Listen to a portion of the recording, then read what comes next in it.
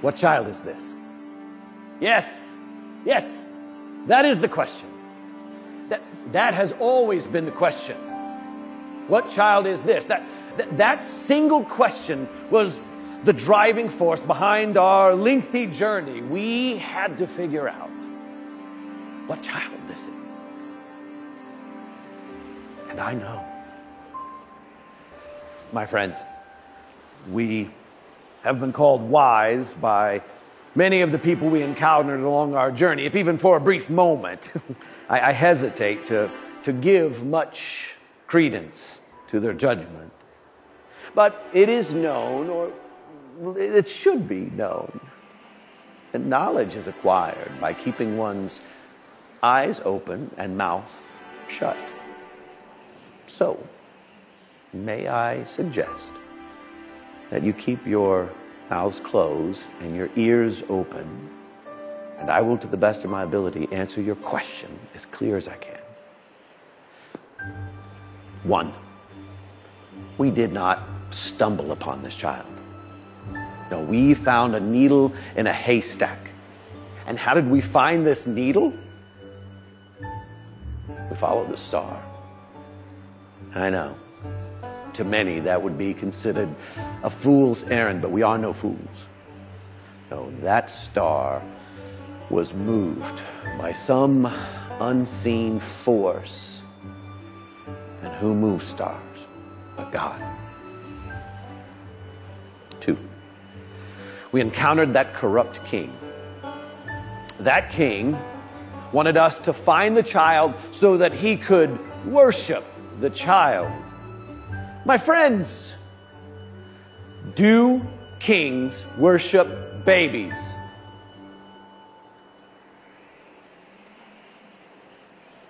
No. Kings defend their thrones. And that king, that Herod, is a ruthless and cruel despot. It does not take a wise man to discern that. And that king felt that this child was a threat. And mark my words, that child is a threat to all who are cruel and ruthless. And 3,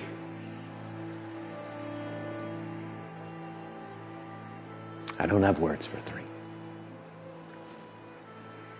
My entire life I have searched. And yet it was always just beyond the horizon of my knowing. Until, in an instant, I crossed a threshold, and there it was. That father, that mother, that star, the child.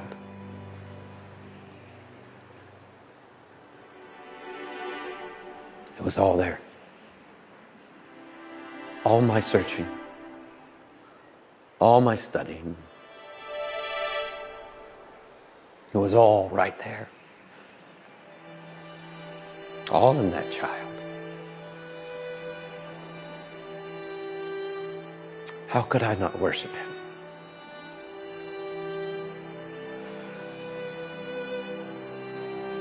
I need search no more.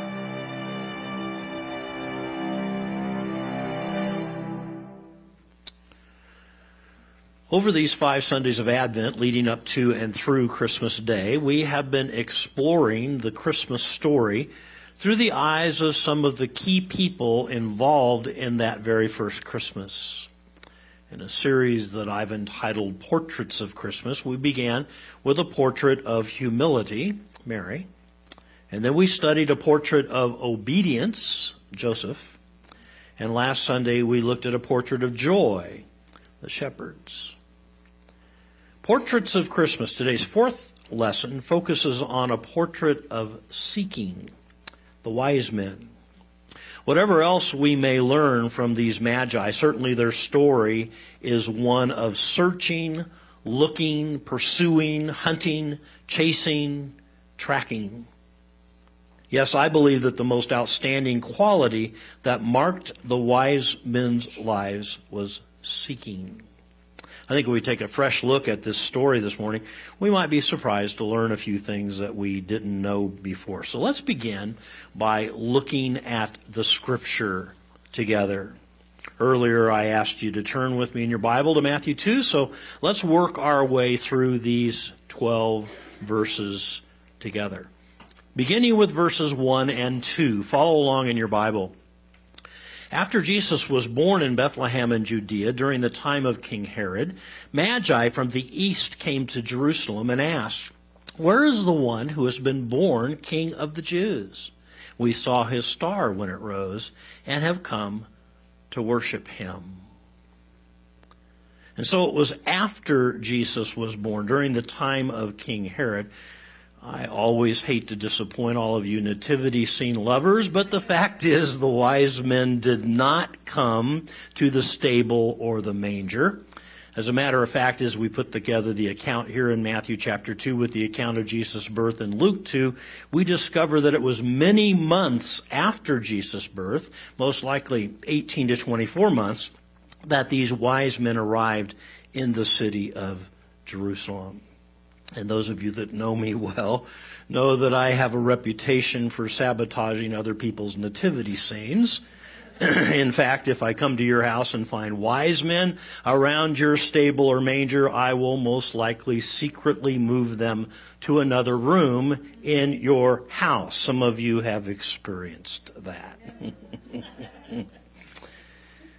The Bible says Magi from the east came. We more traditionally refer to them as wise men or kings. Actually, they were a rather unique lot of men, probably from Persia, probably from a much greater number than just the three that we talk about. Traditional accounts, historical accounts dating back to the first century, actually put their number at 12. Magi were men who dabbled in astronomy, astrology, philosophy, medicine, natural science, and of course, magic. The good magi would find themselves in the court of the king offering counsel to the rulers of the land. The not-so-good magi were really nothing much more than fortune tellers and sorcerers.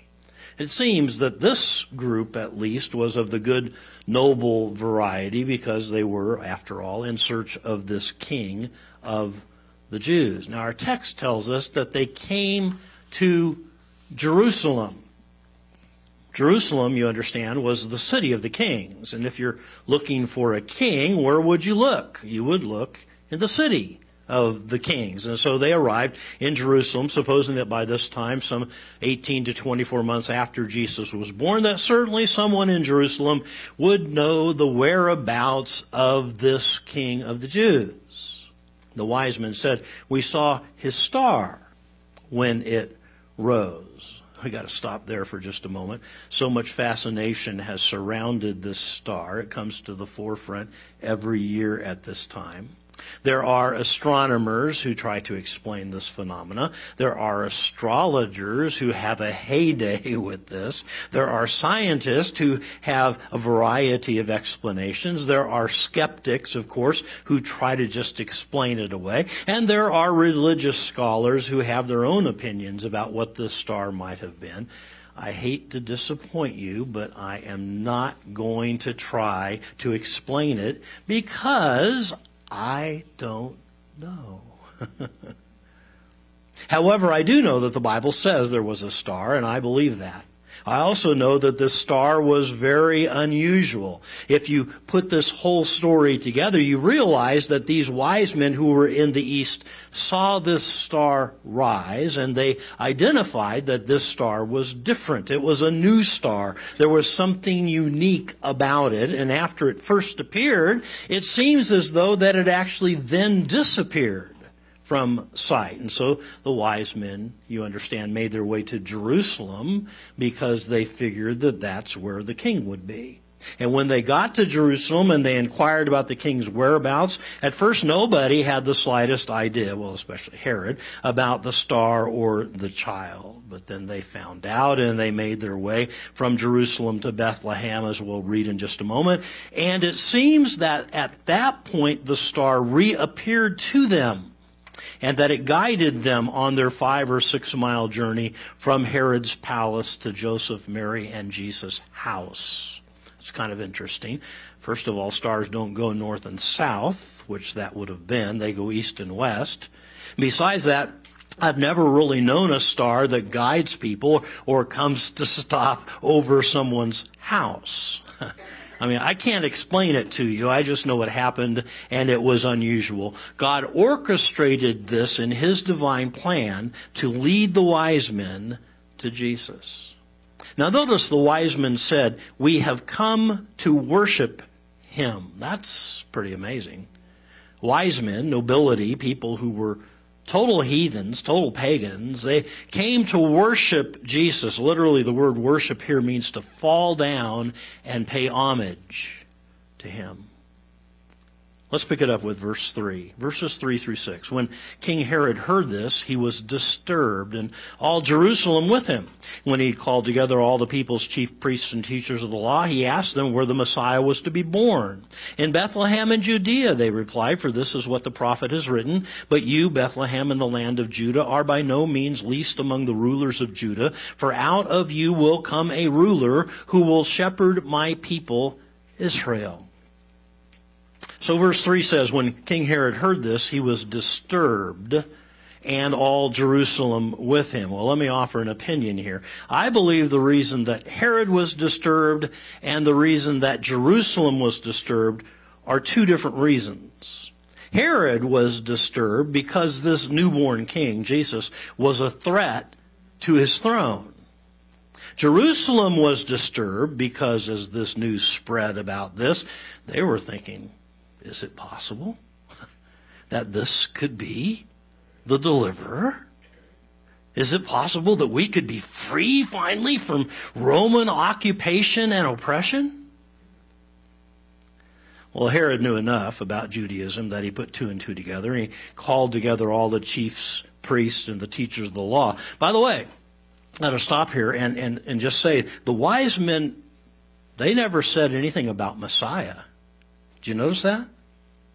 But Herod knew enough that this could be the Christ, and so he called together the Jewish religious leaders, and he inquired of them where the Messiah, the Christ, was to be born. He should have known that, being of Jewish heritage himself, but they looked up Micah 5 and verse 2, and they pointed to the answer, Bethlehem. Look at verses 7 and 8 with me. Then Herod called the Magi secretly and found out from them the exact time that the star had appeared. He sent them to Bethlehem and said, "Go and search carefully for the child. As soon as you find him, report to me so that I too may go and worship him." So why did Herod call the Magi secretly? Well, I think I know why. Because there wasn't a person in Jerusalem who knew wicked Herod who would have believed this story.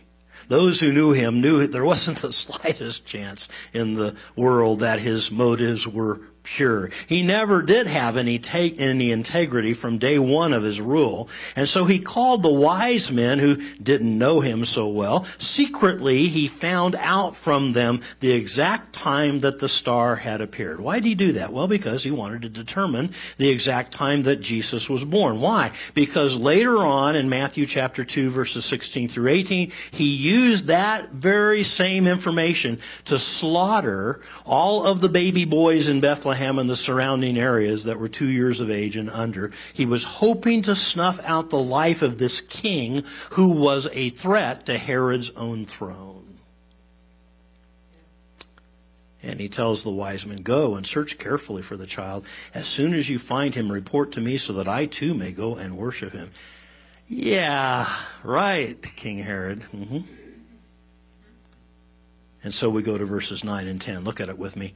They had heard the king. They went on their way, and the star they had seen when it rose went ahead of them. It reappeared until it stopped over the place where the child was. And when they saw the star, they were overjoyed. And so this star appeared to guide them. The wise men were overjoyed, well, because this told them that their journey was not in vain, that their relentless seeking was about to be rewarded finally.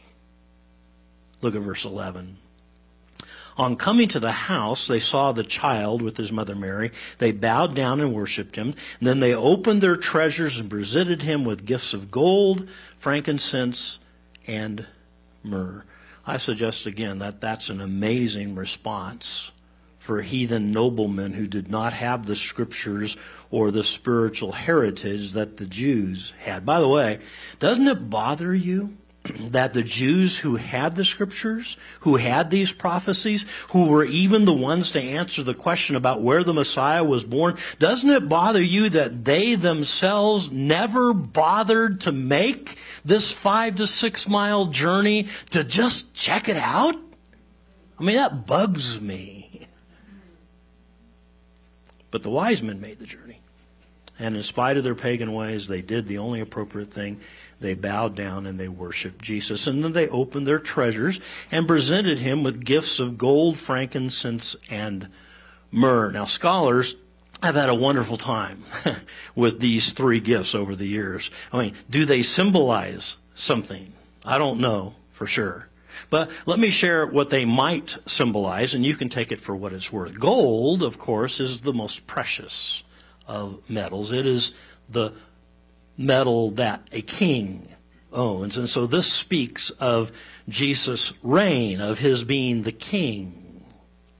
Frankincense was an incense that was used in worship, and so I think that speaks of Jesus' deity, of his divinity. And then myrrh, interestingly enough, was used in embalming. And so prophetically speaking, this spoke of why Jesus came. He is the Savior. He was born for the purpose to die. Well, that brings us to verse 12. Look at it with me. Having been warned in a dream not to go back to Herod, they returned to their country by another route. Well, God intervenes one more time, and in order to warn the wise men not to play into Herod's scheming hand. Well, let's look at the scripture. Now, what lessons can we learn from this familiar story? Let me suggest 3 simple lessons that we can apply to our lives from the story of the wise men today. And these lessons all have to do with seeking. The first one is, I see a lesson here about inconvenience to self. Inconvenience to self. You can't read the story of the wise men without realizing that they made this trek from Persia to Jerusalem and ultimately to Bethlehem at a great inconvenience to themselves. There was a price that they had to pay. There was a cost of time. I mean, this trip took them 4 years, at least, round trip journey. There was a cost in family.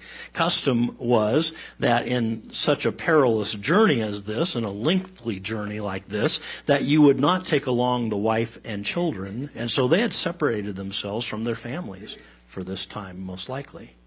There was a cost in money. This was a very expensive trip to take. And there was a cost in treasures, of course, as they gave their gold, frankincense, and myrrh.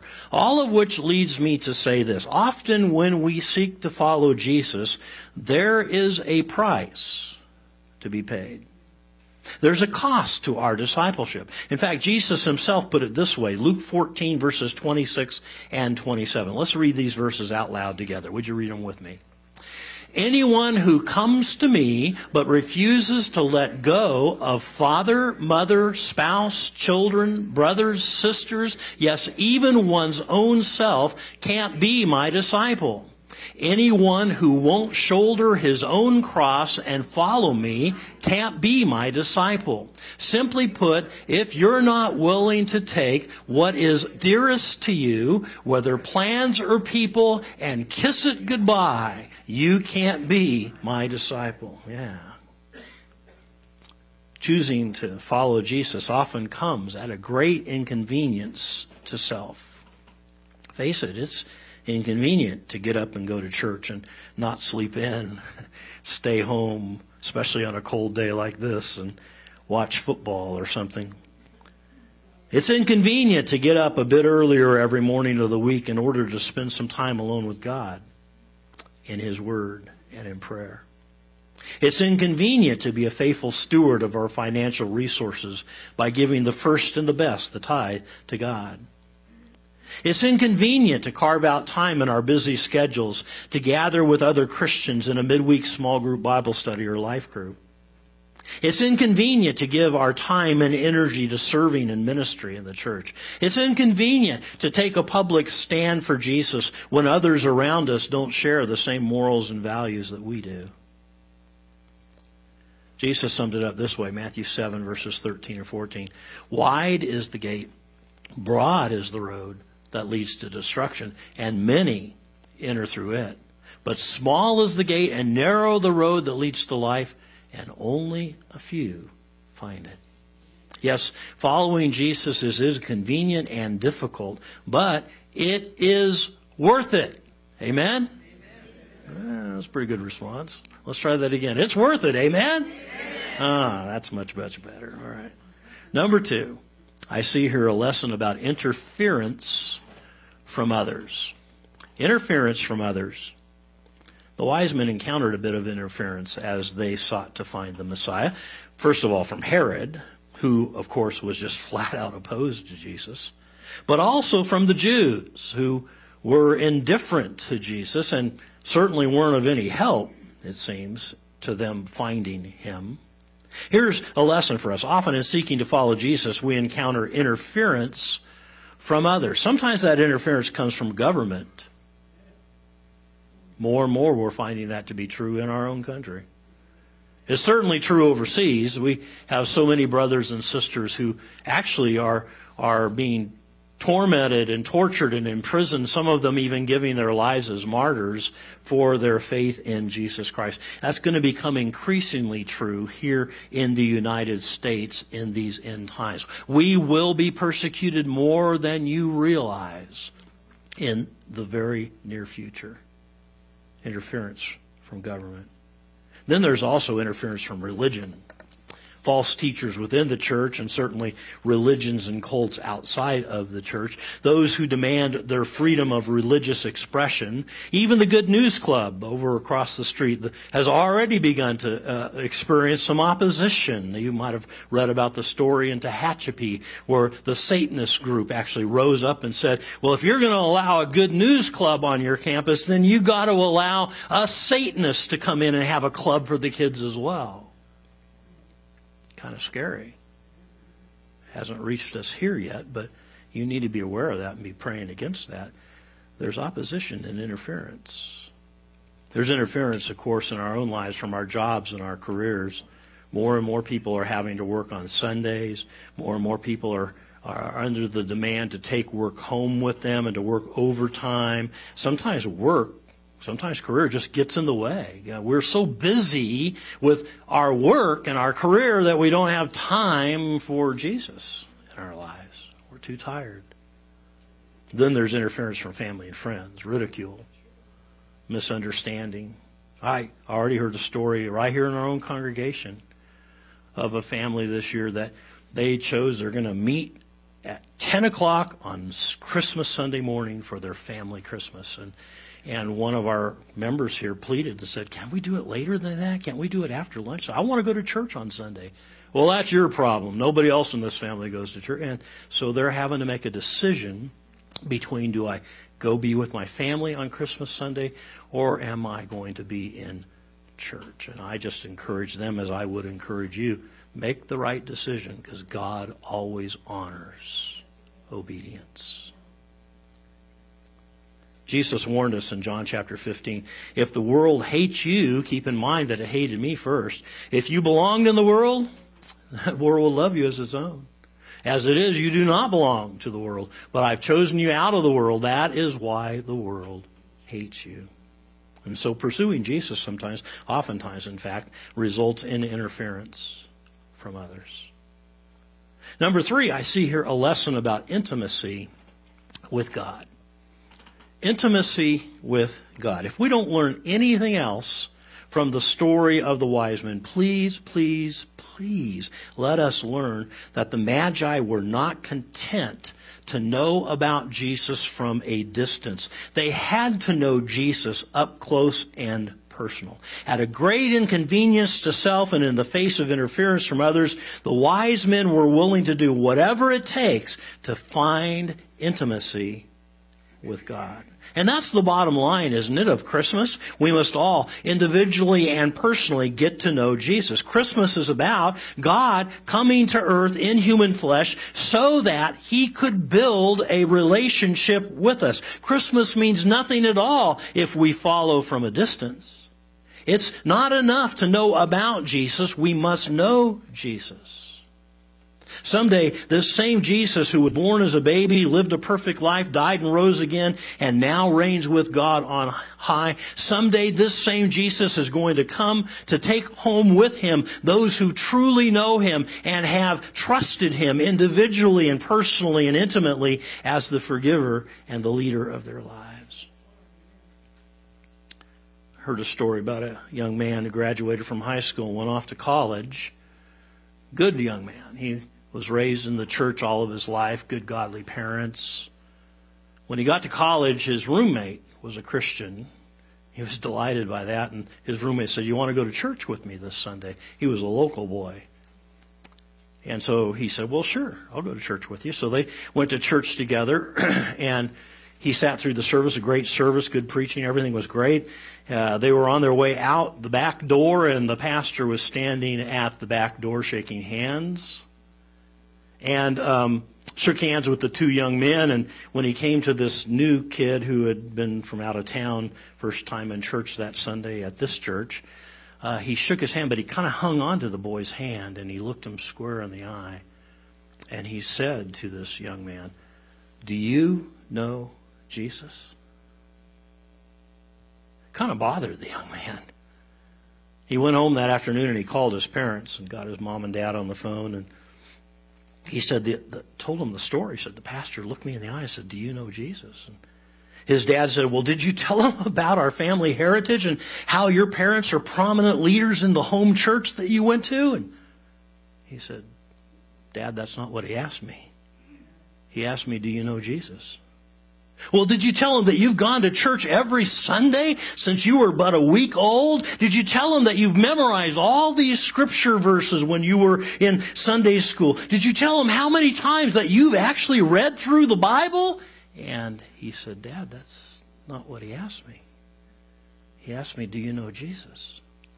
"Well, did you tell him how you've served in various ministries in the church? And did you tell him about all those mission trips that you went on when you were in youth group?" And he said, "Dad, it's not what he asked me. He asked me, 'Do you know Jesus?'" You see, it's not about religion. It's about relationship. The Apostle Paul put it this way, Philippians 3 and verse 10. Let's read this one out loud together. "I gave up all that inferior stuff so I could know Christ personally, experience His resurrection power, be a partner in His suffering, and go all the way with Him." That's it right there. It's not about religion, all that inferior stuff. It's about relationship, to know Christ personally, to experience, to be a partner, to go all the way with Him. Someday, each and every one of us will stand before God, and the one and the only question that will matter is, do you know Jesus? Again, the wise men were not content to just know about Jesus. They wanted to know Him personally, to experience Him, to be a partner with Him, to go all the way with Him. Is that you? Are you all in today? 3 lessons then from the story of the wise men and their seeking Jesus, the Messiah, the Savior and Lord. A lesson about inconvenience to self, about interference from others, and about intimacy with God. As we are searching and looking and pursuing and hunting and chasing and tracking down Jesus. Let us realize that our decision to follow Christ will come at an inconvenience to self, with interference from others and from our own intimacy with God. Portraits of Christmas. This morning, we've looked at a portrait of seeking the wise men. As the old adage says, wise men still seek him. Watch this.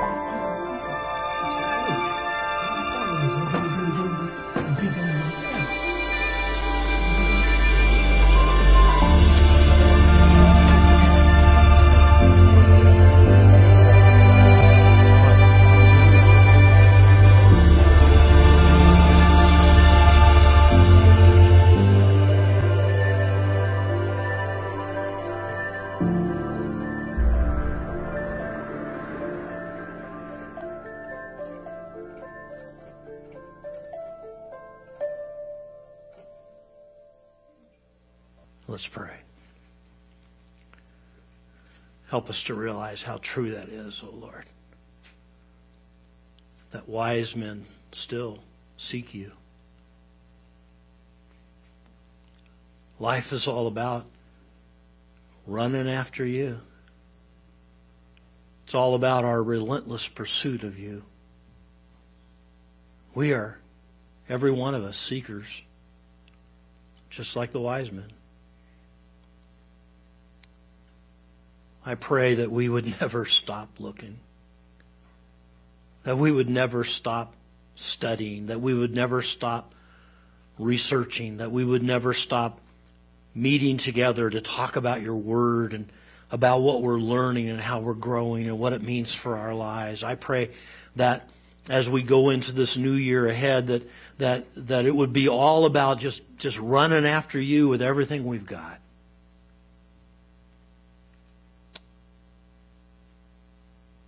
For wise people, always seek you. Help us to that end, we pray, in Jesus' name.